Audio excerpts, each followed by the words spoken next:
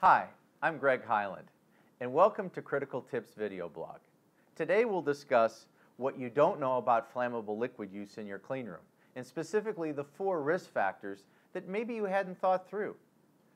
The first risk factor is that your team will have to procure basically a very hazardous flammable liquid. And as you can see on the packaging information, this is a 3-point for flammability, and it requires all types of operator precautions. This should be done under a hood with protective gloves, protective apparel, and protective eyewear.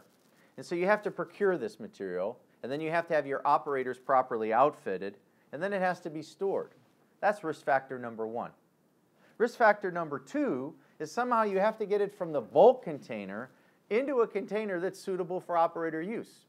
So you're going to have operators dispensing from a bulk container, doing blending, and then put it into a small container.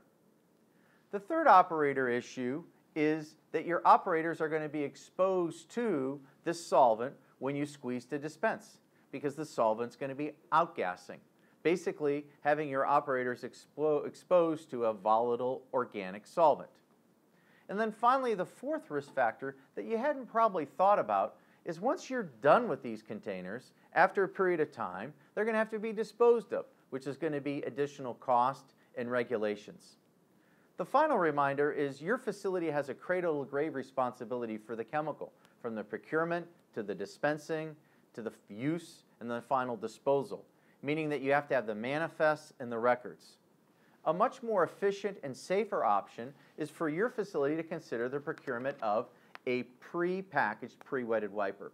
You can transfer all of these costs and all these regulatory burdens to the manufacturer, and you can mitigate the risk of your operators having to deal with basically a liquid solvent.